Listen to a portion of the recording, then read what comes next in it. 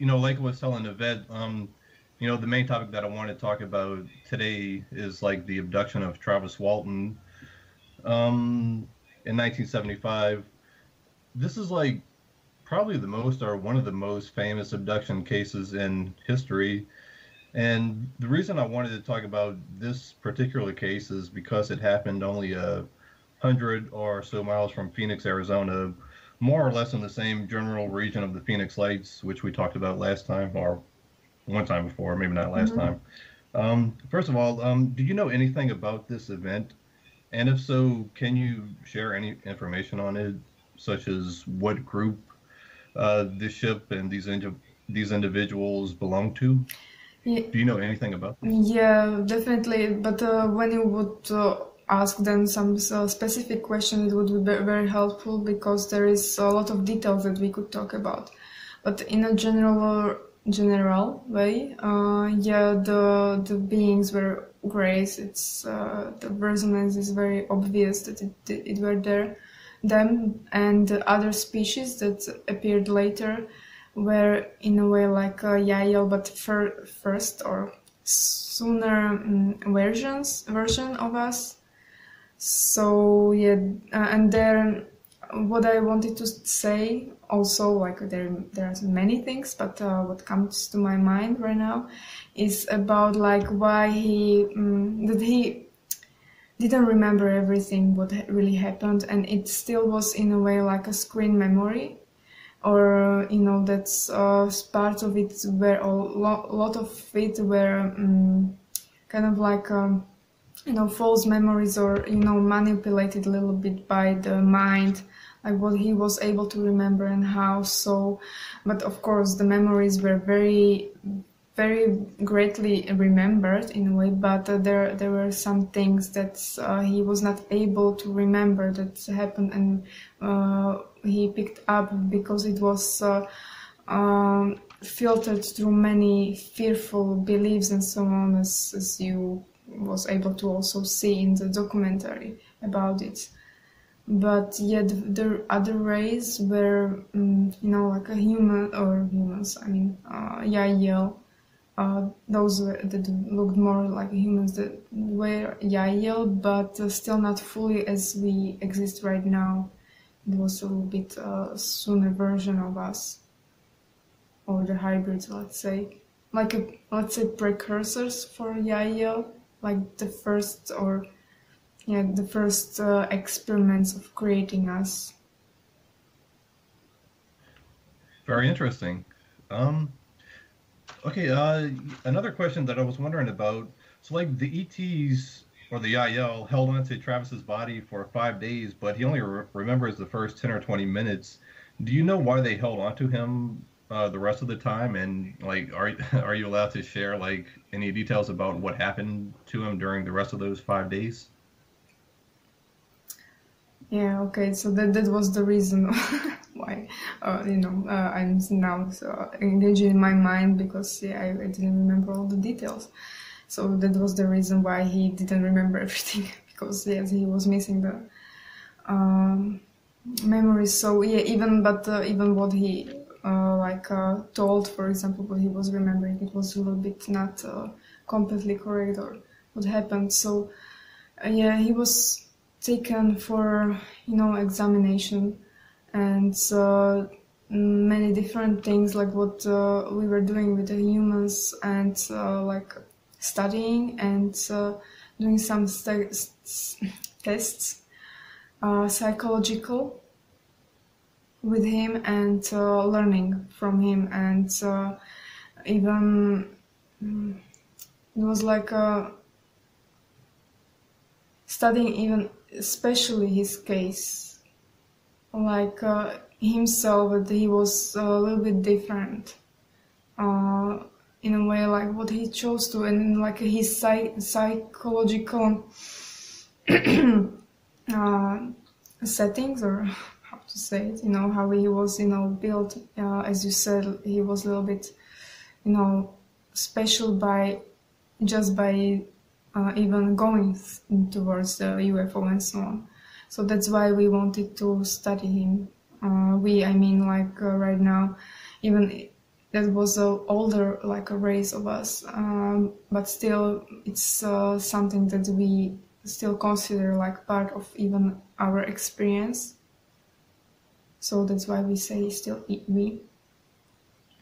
So there was some examination mostly on a lab psychological level. Of course, we were doing some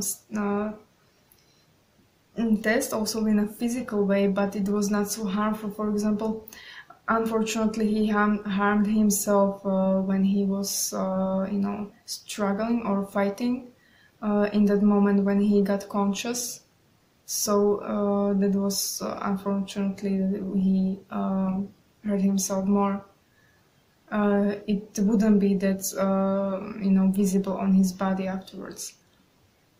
But of course, it was on the level of also co-creating with the whole collective consciousness that you have, to bring also those kind of signs that something really happened, to document also for you. So not just for us, but also for you. Well, that kind of goes into my next question a little bit. An interesting fact about Travis Walton is that even before the abduction, he was apparently familiar with ufology and told people that if he ever saw a UFO, he would try to make contact with it. And I remember what you said when talking about the Phoenix Lights, about how the ship was able to manifest and show itself in Phoenix because this region had sort of a high concentration of, let's say, UFO-friendly energies. So, like, did the ship's occupants, so to speak, manifest specifically due to Travis Walton having UFO-friendly energies and, like, because he walked towards the ship? I mean, is that why he was chosen specifically? This interesting question, but it's like multi-layered. That was not like a reason why he was really chosen, that he was in that area, or that there is like a strong connection that he had that experience with the area, that later there were more UFOs, but it's in a way, in a general, the area that is more open, that there is almost a portal that is in that area, or the energy. So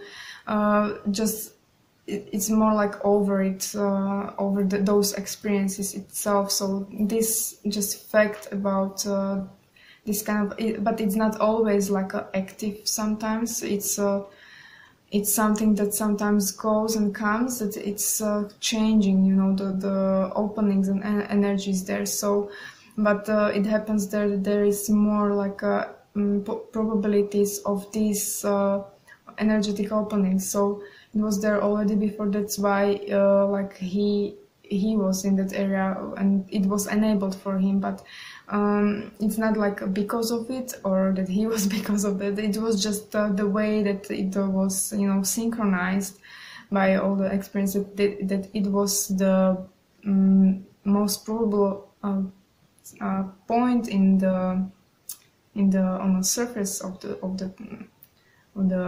earth, that there would be more probability of this happening. So that's why he kind of like find himself to be there in the area of where he was living and so on.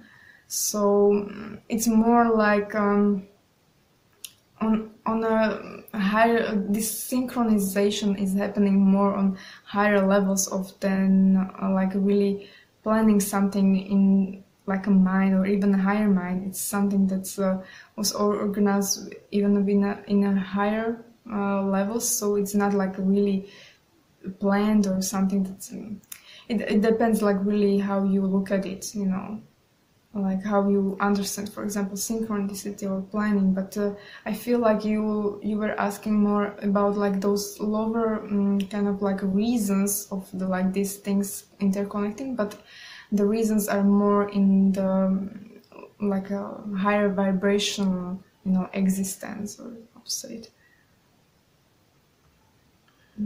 I see. I think I understand. Okay. Okay, so now, like, the number one question in the frequently asked questions section of Travis Walton's official website is, did the aliens communicate with you?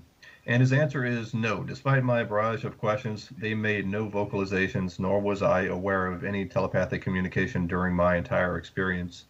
I mean, it's kind of a random question, but like, do you know why the YahYel beings like didn't communicate with him at all? Yeah, this is actually that part that I was mentioning before, that he was not able to remember everything and there was a communication, but this was blocked out with his memory. So it really, it's almost, his experience was like a dream in a way, although it was very, very physical, but it's similar to dream experience that you are in a way like your physical mind is perceiving something that is happening on a different vibrational level or in a shifted reality, that you are filtering just part of it, not everything. So there was really communication, but it was really portrayed from his point of view that nothing was really happening. But this person was communicating with him energetic way and so on.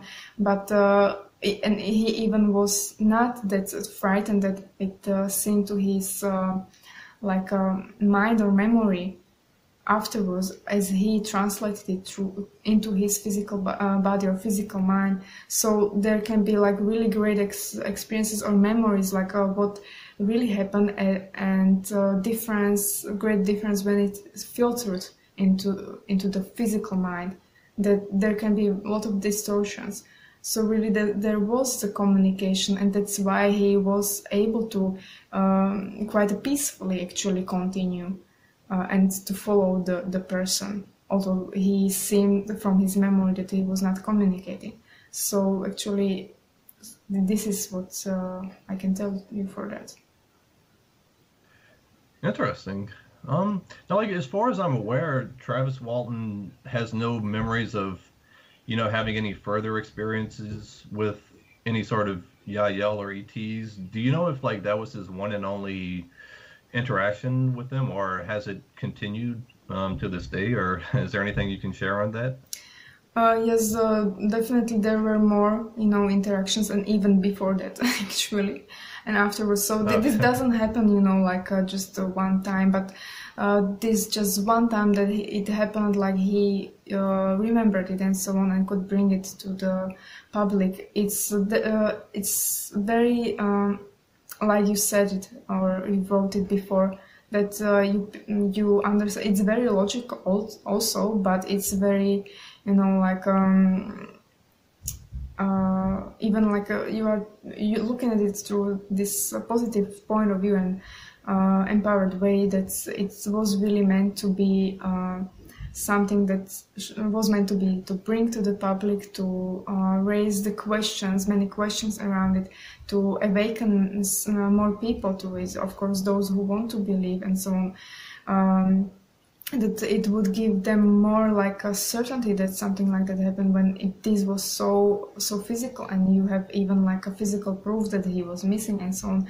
So it was well documented. So definitely this was the reason that it happened and should have happened. But of course these things are not that we would also, or even Grace would expect them to happen before, but they understand when they are happening that it's like that, it's meant to be. So they went with it, of course, and trying to or handle the situation in the best way possible also, because they were in or are in a situation where they also want to not let's say fucked up the whole situation in a way, even for them, even maybe the before they didn't really care that much, or didn't want or didn't know how to interact with the people, so they are less traumatized, but still they from their point of view they didn't want to go like bad on the humans or interact with them, that they couldn't do the work they wanted to do. So they also like you can say look at it in a point of view like from your work, that when you go to the work you always want to have it like most comfortable as you can. So in a way like they also work that way, it's natural. I see.